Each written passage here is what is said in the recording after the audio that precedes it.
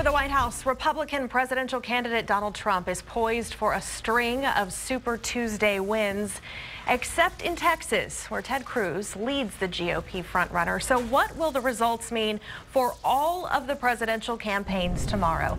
Ray Sullivan joins us this evening. He has worked at the highest levels of government and political campaigns, including former Governor Rick Perry's 2012 presidential campaign. Ray, thank you so much for joining us. We appreciate it. I want to get right to it tonight. The big question, who drops out of this race tomorrow based on what happens this evening? Anyone?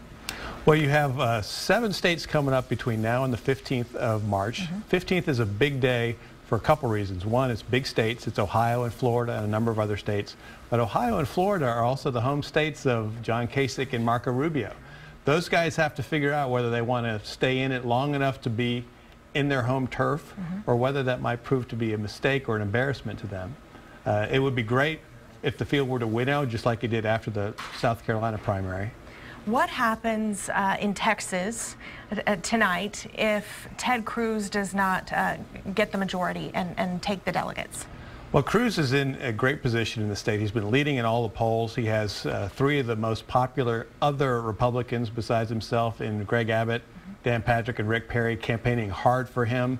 He could get over 50% of the delegates. He will certainly win here by all accounts.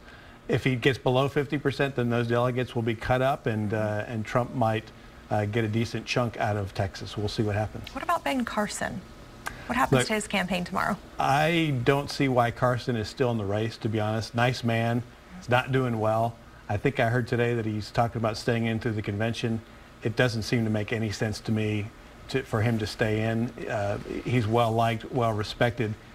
It would be great if this field were to winnow and we get more head-to-head competition. Ray Sullivan, thank you so much for joining us today. We really appreciate it. Robert, back to you.